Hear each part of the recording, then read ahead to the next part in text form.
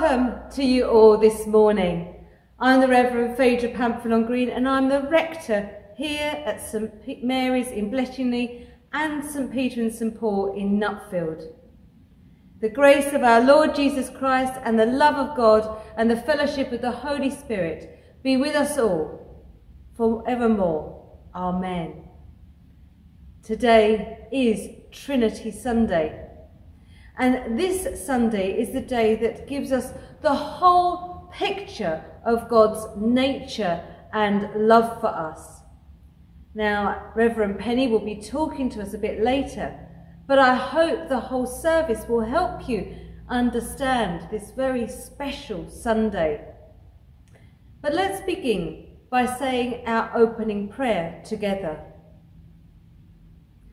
We have come together as the family of God in our Father's presence to offer him praise and thanksgiving, to hear and receive his holy word, to bring before him the needs of the world, to ask his forgiveness of our sins, and to seek his grace, that through his Son Jesus Christ we may give ourselves to his service.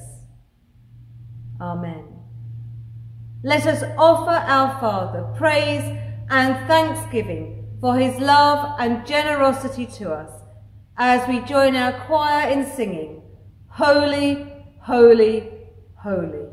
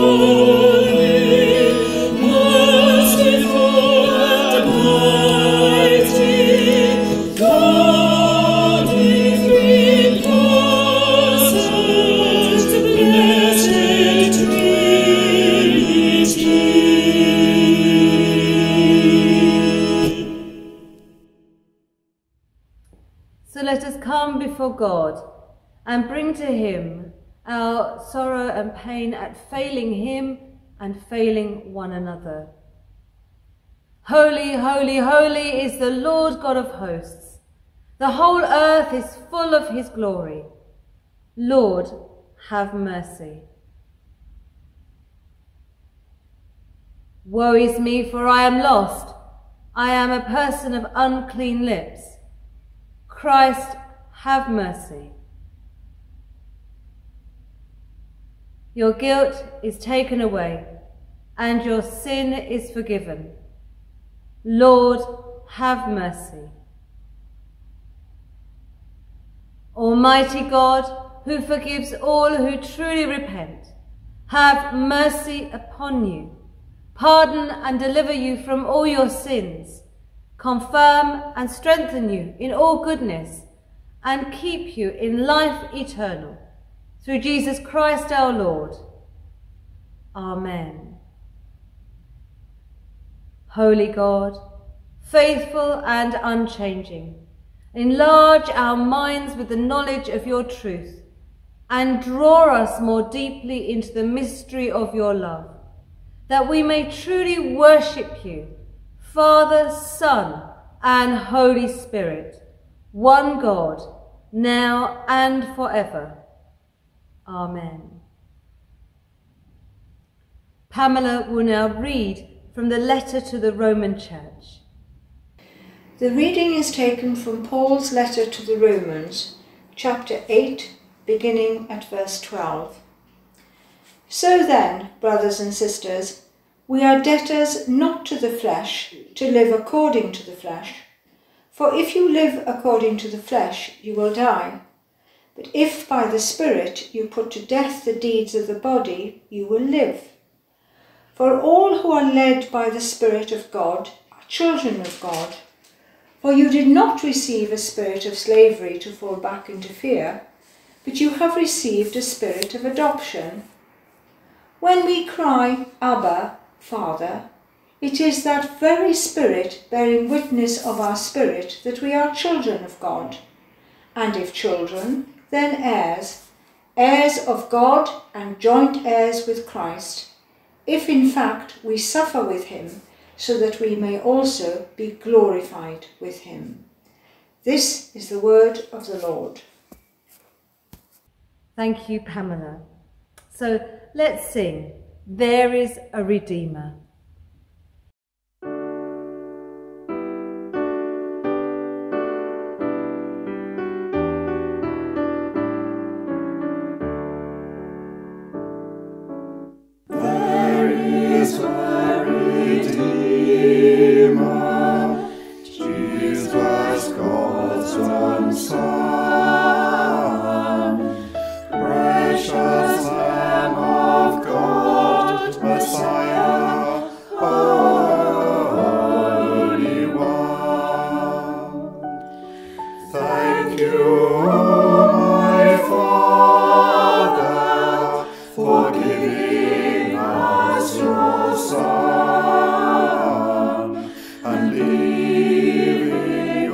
Spirit till the work on earth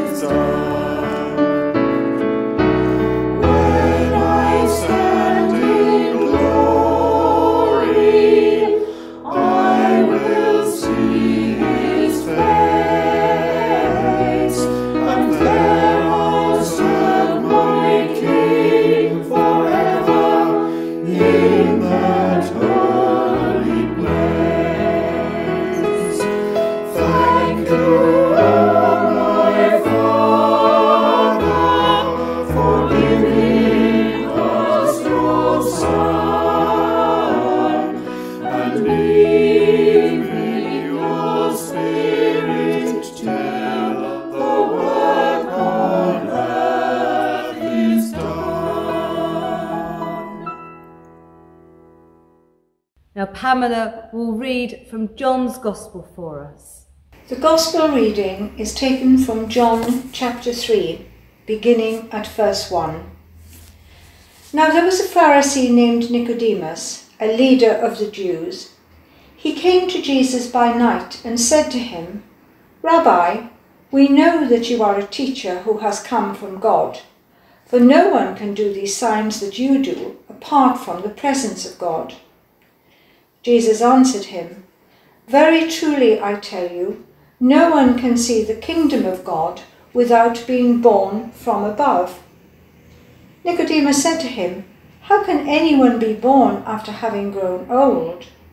Can one enter a second time into the mother's womb and be born?" Jesus answered, "Very truly I tell you, no one can enter the kingdom of God without being born of water and spirit. What is born of the flesh is flesh, and what is born of the Spirit is spirit. Do not be astonished that I said to you, you must be born from above. The wind blows where it chooses, and you hear the sound of it, but you do not know where it comes from or where it goes. So it is with everyone who is born of the Spirit." Nicodemus said to him, "How can these things be?" Jesus answered him, "Are you a teacher of Israel, and yet you do not understand these things? Very truly I tell you, we speak of what we know and testify to what we have seen, yet you do not receive our testimony. If I have told you about earthly things and you do not believe, how can you believe if I tell you about heavenly things? No one has ascended into heaven except the one who descended from heaven, the Son of Man. And just as Moses lifted up the serpent in the wilderness, so must the Son of Man be lifted up, that whoever believes in him may have eternal life. For God so loved the world that he gave his only Son, so that everyone who believes in him may not perish, but have eternal life. Indeed, God did not send the Son into the world to condemn the world, but in order that the world might be saved through him. This is the Gospel of Christ. Thank you, Pamela. Penny will now bring us her thoughts for this Trinity Sunday. Today is Trinity Sunday, and when we profess the Trinity in our creed, we affirm the essence of God. The essence of God is to be in relationship. The doctrine of Trinity shows us the inner life of God. God the Father is with the Son, who is with the Spirit, who is with the Father, self-giving and self-receiving. And we also acknowledge the fact that the nature of God is always to take the initiative to reveal himself to us. God seeks to woo us into that, to participate in that Trinitarian relationship with him for the salvation and the healing of the world. And Nicodemus, a leader of the Jews, comes to Jesus at night, for he had definitely seen something of the presence of God in Jesus, but he couldn't quite integrate it into what he already knew. So Nicodemus goes to Jesus with his questions. And a problem arises because Jesus is speaking symbolic language when he says, "No one can see the kingdom of God unless he is born from above." And Nicodemus is looking at plain literal meanings and misquotes Jesus by saying, "How can anyone be born after having grown old?" Rebirth in the spiritual life comes from God, and the Spirit which blows where it chooses, and you hear the sound of it, but you do not know where it comes from or where it goes. We are not in control of the movement of the Spirit. We can only say yes to her work. Nicodemus begins by telling Jesus what he knows, and the Greek word that is used here for knowing suggests that Nicodemus believed he had a complete knowledge, rather than one that could grow or be challenged. Maybe he said this because he had fear of being excluded from the synagogue. Or maybe he felt that as a religious leader he shouldn't have all the answers. And on our spiritual journey, we, like Nicodemus, sometimes feel lost with God, or we don't understand him, or we can't integrate into our life our present experience and what is happening around us. I felt a bit lost with God before we went to battle last week. I didn't doubt God, but I was tired. But on the Tuesday evening, we had a girlfriend who I'd trained for the priesthood with, and her husband come to supper. And I felt I was able to share with her how I was feeling. And on reflection, I now realise that it wasn't until I was sharing with her did I have words for how I was feeling. And her words to me, well, you know you can take all this to God, was now possible because I knew in part what all this was. And in that knowing and in that trusting, as we prayed morning prayer the next day, the words of Psalm 142 entered my soul in a different way. The psalmist says, "Why are you so downcast, O my soul, and why are you so disquieted within me? Hope in God. I shall again praise him, my help and my God." So there will be times when all of our ways of knowing God and relating to God seem dry, or everything may feel dark. And we may question him or argue with Jesus, as did Nicodemus. Or we may shout or weep or rage. We need to lament as the psalmist did, but let us do so with respect for to whom we are speaking. Maybe we need to do it on bended knees. For in times of growth in our relationship with God, we have to let go of our old ways of understanding God, for they will always be limited. Our old ways of trying to control life. These are ways of the flesh. Let us pause, breathe, reflect, and let the Spirit speak to our heart, for all our own efforts to change how we think and feel blinds us to the fullness of grace that is present in the whole of life. Yes, even in the deepest suffering, for the basis of life is benevolent. For God made the world out of love for love, and Jesus has redeemed it. God is not condemnatory, but always redemptive. The purpose of God is to draw us into his bigger story, which is beyond our wild imaginings, and where we will find his grace patiently waiting for us to be seen and for us to give thanks for.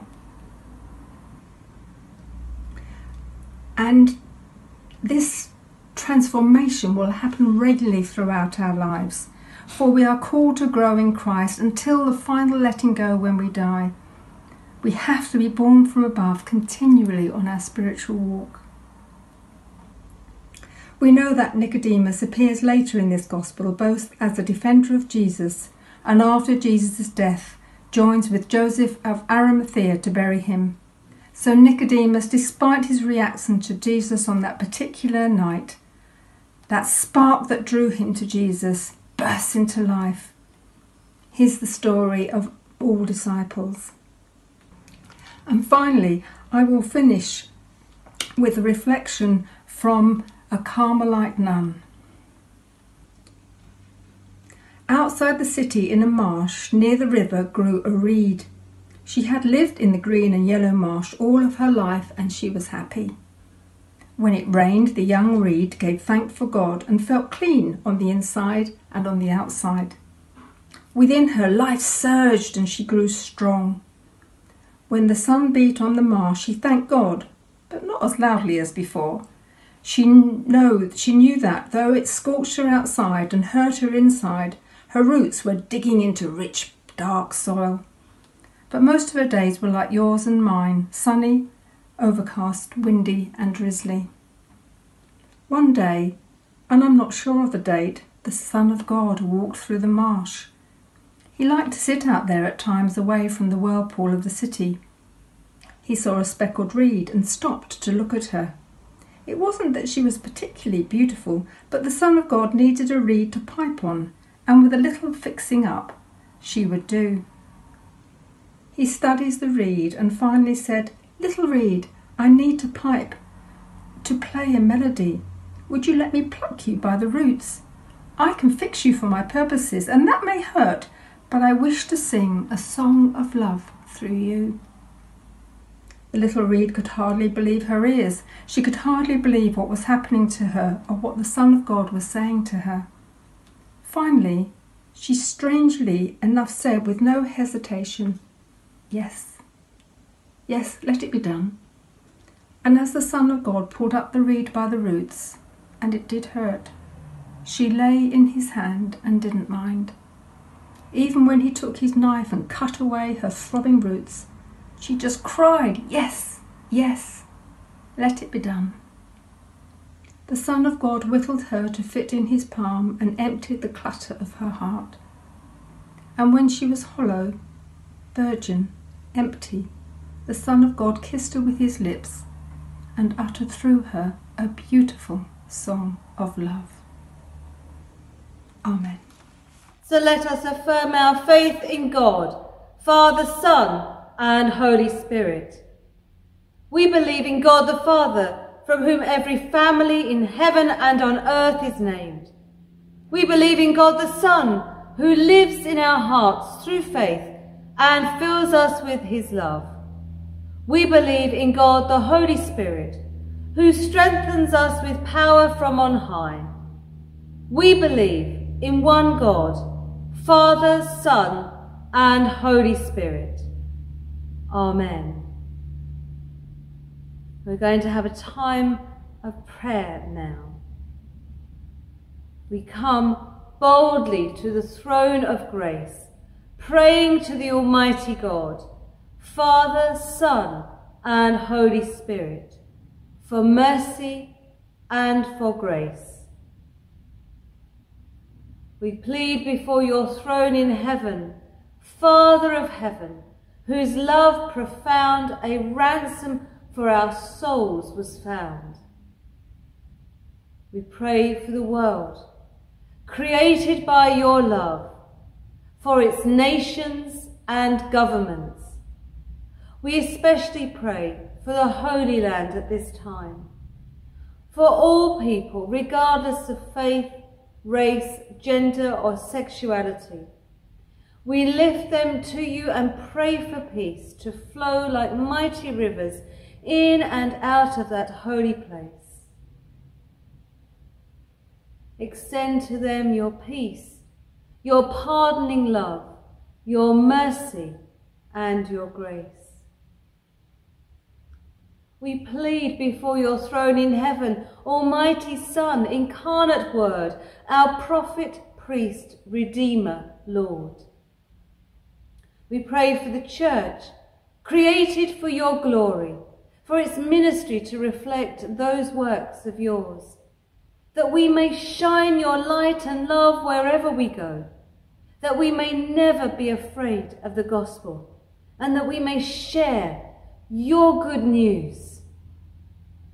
Extend to us your salvation, growth, mercy, and grace.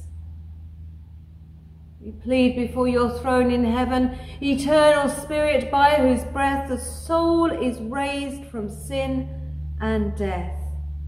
We pray for families and individuals created in your image, for the lonely, the bereaved, the sick and the dying. In a moment of silence, we bring before God those who we know who need your care and comfort.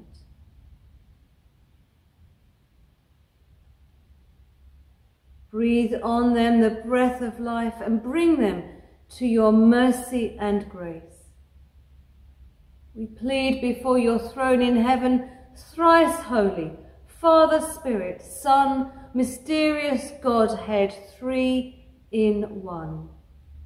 We pray for ourselves, for your church, for all whom we remember before you today.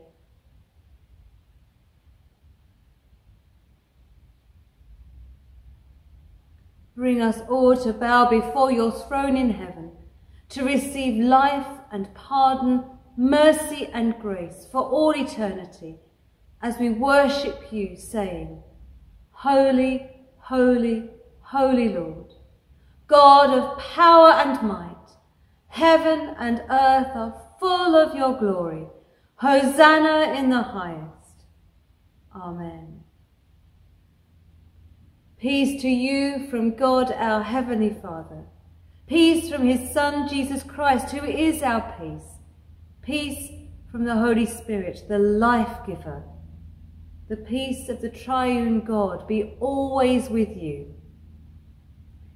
So wherever we are, let us send God's peace to the world around us and beyond.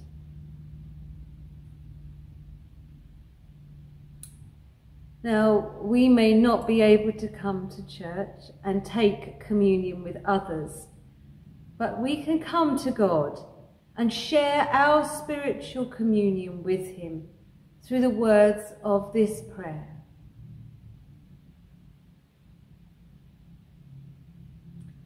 Thanks be to you, Lord Jesus Christ, for all the benefits you have given me, for all the pains and insults you have borne for me. Since I cannot now receive you sacramentally, I ask you to come spiritually into my heart. O most merciful Redeemer, friend and brother, may I know you more clearly, love you more dearly, and follow you more nearly day by day. Amen. And so let us pray with confidence as our Saviour has taught us. Our Father, who art in heaven, hallowed be thy name. Thy kingdom come, thy will be done, on earth as it is in heaven. Give us this day our daily bread, and forgive us our trespasses, as we forgive those who trespass against us. And lead us not into temptation, but deliver us from evil. For thine is the kingdom, the power, and the glory, for ever and ever. Amen.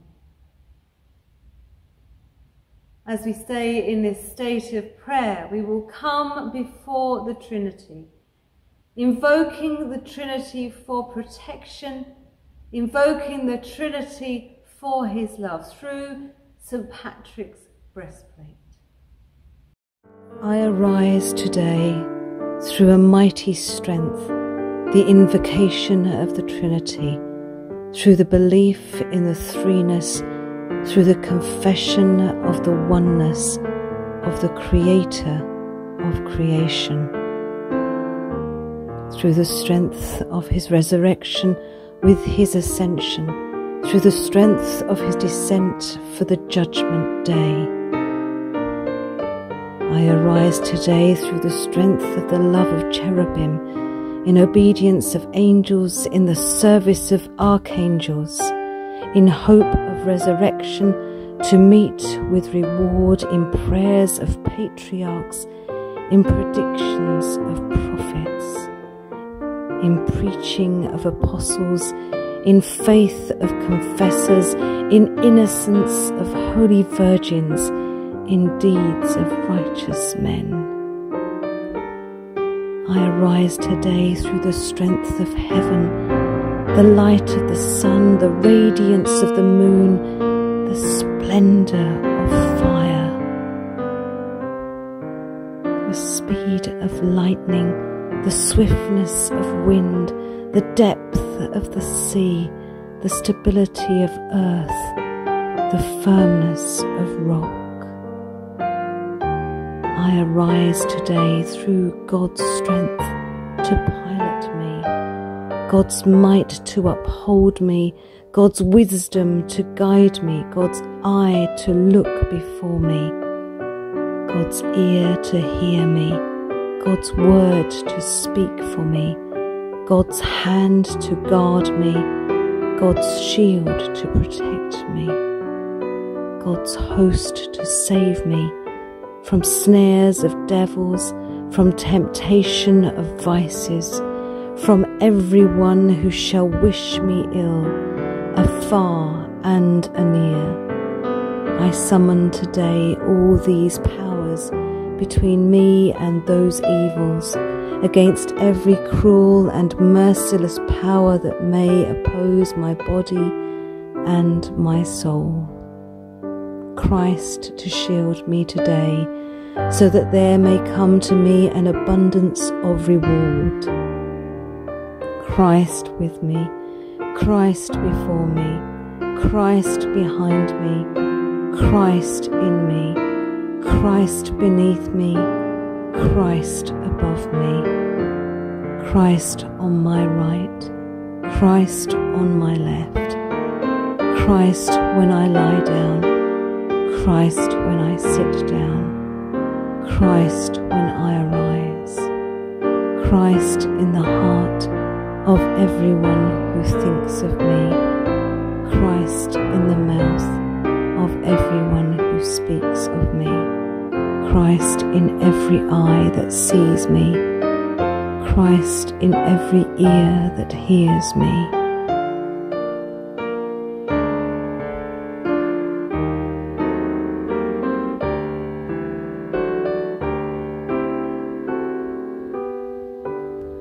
I arise today through the strength of heaven.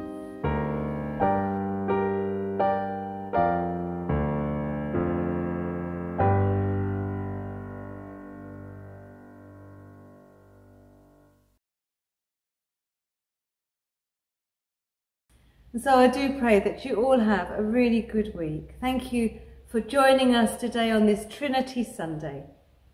May God keep you in all your days. May Christ shield you in all your ways. May the Spirit bring you healing and peace. And may God, the Holy Trinity, drive all darkness from you and pour upon you blessing and light. Amen.